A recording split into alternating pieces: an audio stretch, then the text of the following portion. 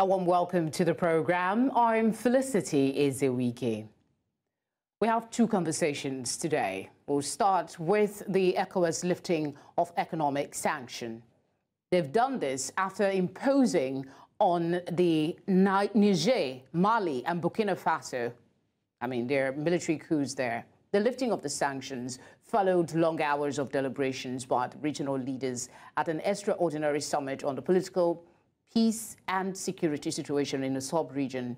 Announcing ECOWAS solutions after their meeting, President of ECOWAS Commission, Dr. Omar Touray, said the body had suspended the closure of the land and air border to Niger and a no-fly zone of all commercial flights. He said they had also suspended the freezing of all financial transactions between ECOWAS states and Niger, including transactions relating to the bloc's central bank and the unfreezing of all of Niger's assets.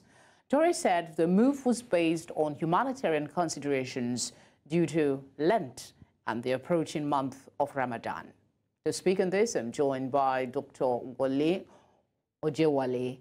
He is the Regional Coordinator, Central African Institute for Security Studies, Dakar, Senegal. Thank you very much for joining us on One Slot. Thank you so much for having me. Let's start with the fact that ECOWAS have lifted the sanctions without actually achieving the objectives for which the action was taken. What's your thinking on the reasoning behind its decision to lift the sanctions, even when the situation in these countries remain unchanged? Thank you once more. We need to quickly underscore the fact that in this particular extraordinary situation, ECOWAS as a bloc has different options on the table with which they can approach the situation. One of them was potential military intervention, which was carefully considered, and there was public uproar against that move. And I think it was subsequently dropped. And then simultaneously, they have to apply sanction to probably see whether they were going to weed them to the military administration, the military government in the country into order. I think to a large extent that has worked, but has not been able to produce the intended results. Thinking probably the junta were going to relinquish power within the shortest time possible. And the last option, which is also very important and which I think has climaxed in the relaxation of the sanction, is actually peaceful resolution of the conflict, dialogue to find an amicable ground with which they can engage the military administration. And the objective of ECOWAS is just one, to facilitate a quicker democratic transition in the country. But unfortunately, the sanctions, even though yielded some result, because I believe a lot has happened behind the scene in terms of troubleshooting, the junta were not going to yield to relinquish power. And the consequence of that is that the sanction is actually biting harder on the poor people in the region. And so if democracy is actually about people's welfare, I think the decision that ECOWAS has taken is in the interest of the poor people that have been bearing the direct brunt of the sanction placed on the countries. Particularly Niger in this regard. So I think it's a welcome development because it serves the interest of the larger population in Niger. You say it's a welcome development, but there is concern about the possibility of creating a precedent of further coups and instability, because if you take action and there is no effect to that action taking, and then you pull back, some are describing that this action possibly further weakens the powers and the authority of the ECOWAS. What's your thinking on it? Yes, two wrongs don't make a right. While we can continue to imagine and flip the possibility of maybe creating a precedent with this, I think ECOWAS is also thinking how they can prove democracy from military incursion through coups in the region. But we have to deal with the urgency of the matter at hand. I've had the privilege of interacting with people from Niger, Mali, and Burkina Faso in 2 to 3 conferences in the recent time, particularly in Accra and here in Senegal, and even in Abuja. And the preponderance of the feedback that we have received from them is that the sanctions are biting harder on the people in terms of livelihood security, in terms of even access to basic medicine. And don't forget that these countries are landlocked countries, about the poorest of the poor in the region. If you look at the statistics of Human Development Index globally, I think Niger is probably among the top bottom 10 out of almost over 194 countries. So this is the reality that ECOWAS is confronted with, and that much as we need to think about the future implication of this action, the urgency of the moment implies that they need to find a way to ameliorate the pains of the people.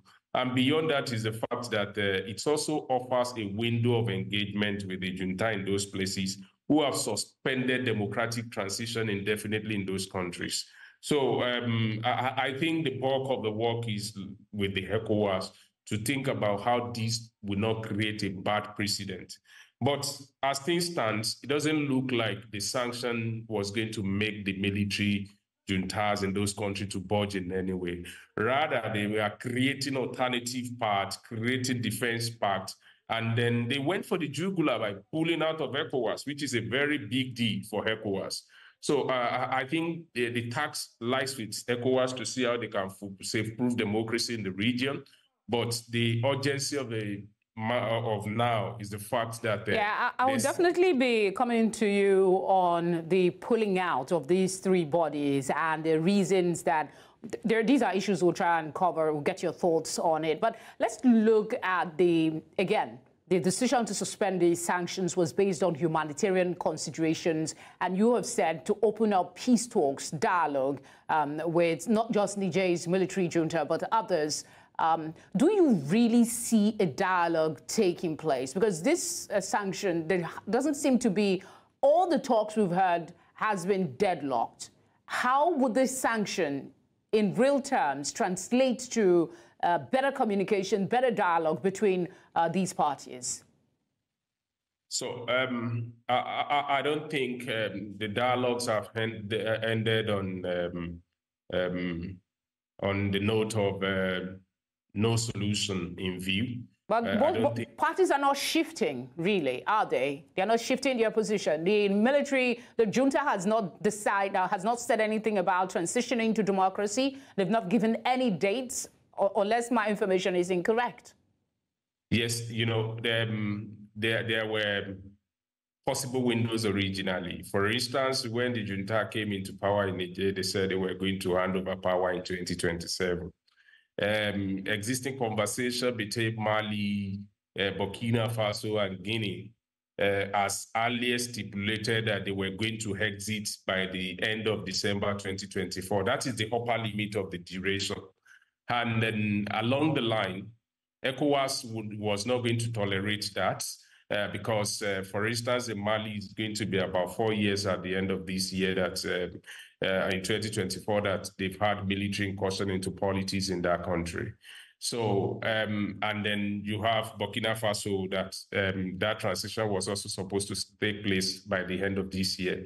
As a matter of fact, Mali agreed to hold election in 2024. Don't forget that President Goodluck Jonathan was appointed by ECOWAS, and he was going to Mali frequently to resolve this democratic transition issue in the country. But along the line, Burkina Faso also fell. And then the last one, Niger fell. And these people felt like, oh, we can create a bigger pact to to negotiate on one ground. And these are the grounds in which they were negotiating. For instance, the referendum that took place in Mali has provided amnesty for Assimi Goïta to put himself on the ballot. That is a serious democratic risk in which people come into power through the gun and suddenly they put themselves on the ballot. You've seen this happening in different places in Rwanda, Uganda, even in some part of Africa, in many countries in Africa. That is the big bad precedent that we're going to create, which I think ECOWAS is having a pushback. And then now that Mali has set that precedent, if ECOWAS is not putting a strong foot on the ground, what they're going to do is that they want to have a situation in which whatsoever ECOWAS permits in one country, it must permit in another places. And that is the really bad precedent that could be created in this sense. So there were some agreements along the line. At the moment they went for the jugular by pulling out of ECOWAS. The implication is that they foreclosed the door to ECOWAS to even negotiate for democratic transition in those countries. And this could have a serious neighborhood effect in the country. I think this is what has pushed ECOWAS to the extreme to begin to also tinker with the idea of relaxation of the sanction in those countries. So these are the realities in terms of what ECOWAS has been dealing with in those countries. Don't also forget that General Yakubu Gowon is the founding father with Nasimbe Yadema many years ago of ECOWAS in the region, and he has actually approached the chairman of the ECOWAS in person of the president of Nigeria to say, this generation is not going to forgive you, and the future generation is not going to forgive the present cohort of leaders of ECOWAS if they see to the death of ECOWAS. So these are some of the soft diplomatic engagement that took place behind the scene and that made ECOWAS to come to the realization that they need to actually relax the sanction.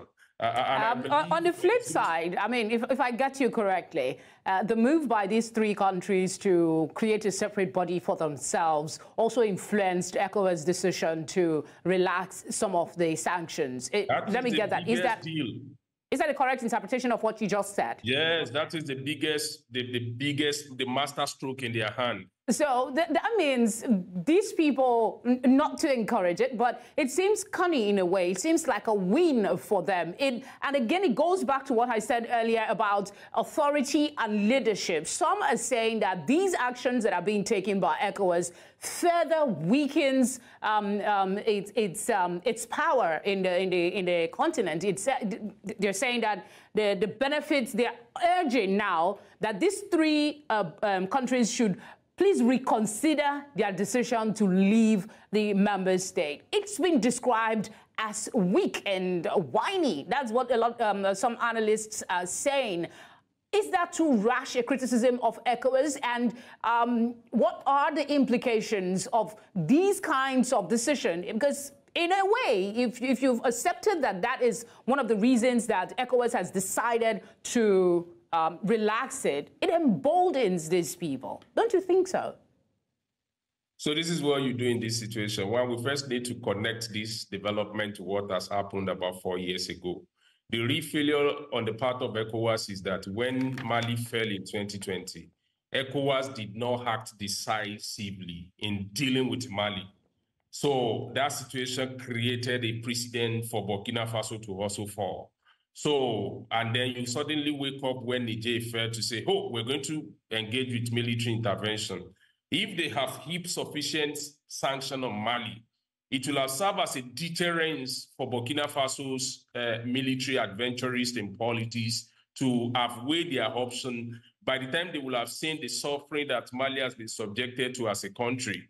Now that this whole card has fallen out, it is now left to ECOWAS to begin to rethink strategies that will ensure that they manage this this cohort of three countries now. Don't forget that even though Guinea Conakry is also part of this, but he has been running a different program for himself in time to satisfy the interest of different divergent actors, so to speak. So we're focusing on these three countries. So now the situation that ECOWAS is confronted with is, how do they use all the tools at their disposal, threat of military intervention, sanction, and peaceful resolution of conflict, combining these three factors together now to be able to bring these people back into the fold? And what you do is that with that now, they ensure that they safe-proof democracy in other countries, so that there is no repetition of these in the future, in the years to come. Yes, this is the preponderance of the concern of most people, that if you condone this now, other countries may fall. Yes, I think those exist in the realm of people's imagination, but we have to deal with what we have at hand now. And I'm persuaded that the way that ECOWAS has gone about it, particularly in the recent time, by listening to the preponderance of opinion of people, is actually the right way to go. Most people who sit on the other side of the argument, who say, oh, you threaten military intervention, you didn't carry it out, you also relax your sanction. The question I have for them is that, are they just waking up to the reality of the potential humanitarian consequence of military intervention in those countries? Or do they think ECOWAS can actually restore democracy by force? Where has that happened? It's been almost 20 years in Afghanistan. America still had to pull out with all the resources and the money that they expended in that country. So why should you go the route of something that... An intriguing question comes to mind as you speak, and that is the three countries that we're talking about lifting sanctions from, are they truly interested in the moves that has been taken by ECOWAS? Yes, there were some implications to the sanctions for the citizens of these countries, but are the leaders really interested in it? Because they seem to have moved on. They have used that opportunity to dig into themselves and find alternative to what ECOWAS provide for them. So in the long run, does it really mean anything? Are these people interested in whether ECOWAS relaxes the sanction or not? Yes, I'm very sure they are keenly interested. The economy of Niger, for instance, relies heavily on Nigeria. We supply electricity to them. The same thing with what you have in Mali and Burkina Faso. A greater percentage of the imports that goes into Burkina Faso goes through Ghana. Don't forget that there are landlocked countries that have already been blocked from access to the sea. These are some of the realities that are really biting harder on them, and they do not have so much option. I think the drama, the charade, and the shenanigans that they've created in the recent time is to put ECOWAS in an uncomfortable situation. And I think they have played their last card now by attempting to pull out of ECOWAS. So it is in their own interest and the interest of their citizens to come back to the fold. Because, look, for instance, Burkina Faso has more than 80 staff working in ECOWAS. What is going to become the realities of those people? How long is ECOWAS going to tolerate paying their salaries when their country is not making any contribution? And that is even a minute factor. The big factor here is that people are really angry. They are angry with ECOWAS, and the country, the military junta in those countries are also not making significant progress. In all human development indication, security, health, education, public safety and securities, those countries have actually retrogressed significantly in the past 2 years. So what are we saying here? They should know, and I believe they know, that they are running on borrowed time, and there's a limit to which the citizens collectively are going to tolerate their stay in power. So I think it is in their own interest that they come back to the fold now and then begin to expedite democratic transition, which is the final objective of ECOWAS and what is the yearnings of the people in those countries. I mean, not to keep putting you...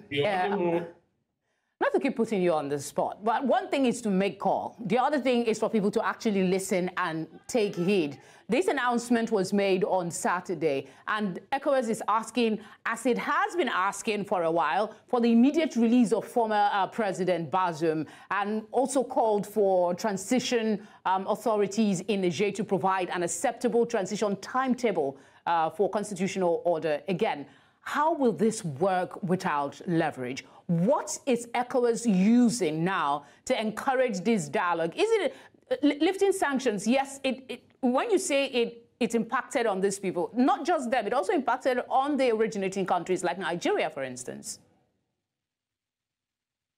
Yes, and we also need to underscore the fact that sanctions were not just lifted, even though ECOWAS said on the humanitarian ground and all those things. Sanctions were lifted because that has been the preoccupation of the military junta in those countries to say, yes, we are going to do what you are asking for. We are going to expedite democratic transition, but lift the sanction that you imposed on us. Lift the sanction that you imposed on us. Now ECOWAS has lifted the sanction. It is now the ball in their own courts now to also play by the rules of the game. Because if they refuse to do that, then a higher blow is going to fall on them. And then it's going to put them in a perpetual state of pariah state that is going to be completely inconvenient for them and for the entire citizenry of the country. We are talking about ECOWAS here. Don't forget that there are also other big stakeholders in the region. For instance, you're talking about what is the France interest in the region? What is the US interest in the region? What is the United Nations interest in the region? AU is going to play a role. These are a whole lot of different actors with bigger levers who are going to prevail on them to say they've lifted the sanction now. Then it is for you to now expedite the democratic transition in your countries. The lifting of the sanction isn't the sole desire or drive of ECOWAS. It is the big issue, the big factor in the negotiation on the part of the juntas in those countries. And ECOWAS has now met that expectation by meeting them at the midpoint. And I believe it's also left to them to now take heed to the negotiation on the part of ECOWAS in terms of their demand. And then everybody can jolly together, if you permit me to use that word. What would be an ideal time frame for us to begin to hear, or maybe in your circles, you're already hearing that the juntas are making moves, overtures to actually have these conversations with ECOWAS? I guess I'm asking, what would be a time frame that we'll begin to see results? Is it 1 week? Is it 2 weeks? Is it a month?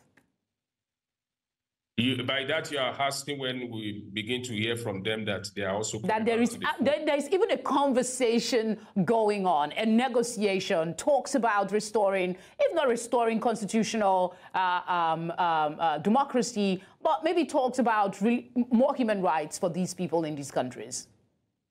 Yes, I can assure you that conversation is going on, negotiation is going on. A lot of troubleshooting is going on. Not everything makes it to the pages of the newspaper or TV shows like we're talking. But in terms of yielding to democratic transition in those countries, I don't think ECOWAS is going to tolerate anything beyond 18 to 24 months. Because the longer you allow them to stay, the more they entrench themselves in the system, the more they consolidate power, and the more they begin to come up with unrealistic expectations and demand. The big picture, which I think ECOWAS want to forestall in this country, not to create a bad precedent, like I said earlier, is to allow these people to come on the ballot. And I think Mali was ready for even election in February before Niger fell, and they suddenly realized that I think the number is increasing in the neighborhood. Let us see how we can further create some fracture and then become acting a bit rational in their own interest. And that is what actually happened. Mali was on the path to facilitating election until they were able to recruit additional autocrats or military authoritarian into the fold. And then they suddenly realized that they can create their own trade union of authoritarian, their own authoritarian union in the region. And then in terms of immediate response on the part of the people, or the part of the government, to probably say, we are reconsidering our action, we are coming back into the fold, where we continue to watch events in the coming days. But I believe within the next 3 to 4 months, they should communicate their intent and the direction that they want to follow as far as this is concerned. But I'm one of the few optimistic people out there that believe that they are going to reconsider their steps, because they are better served with ECOWAS as a bloc than creating all these sporadic organizations here and there that they probably don't even have the fund to manage. I want to explore something you said earlier. I hope I can link it properly. You said that lifting the sanctions was one of the requests of these juntas for them to come to the table. Now that that has been done, how do you think the action will influence political dynamics in these countries? Will the people also have a role, something to say as regards the decisions that the junta will be taking in the coming days? Can they do anything to expedite action on the part of the junta?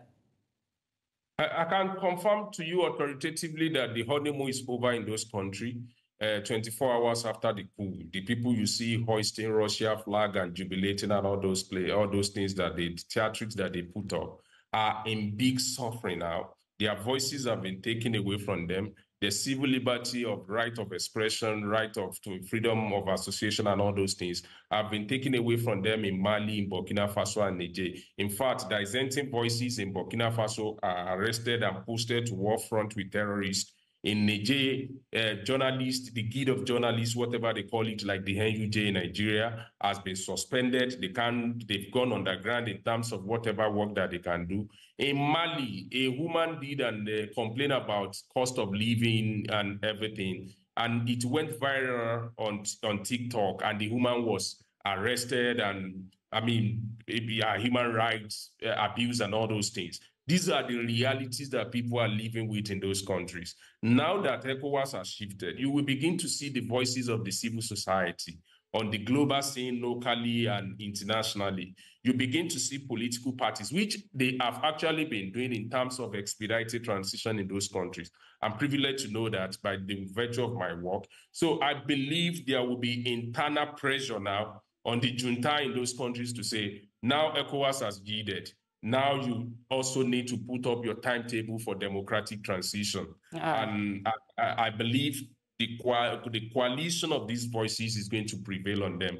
But let's not be deceived. People are not finding it. The life has become difficult for people socially and economically and politically in those countries. I mean, that is without question. I mean, any governance to them.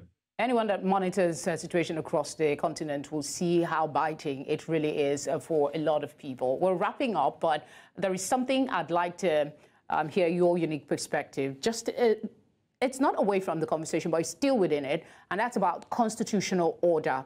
I'm going to quote an excerpt from a Business Day that I read. I would like your view in closing.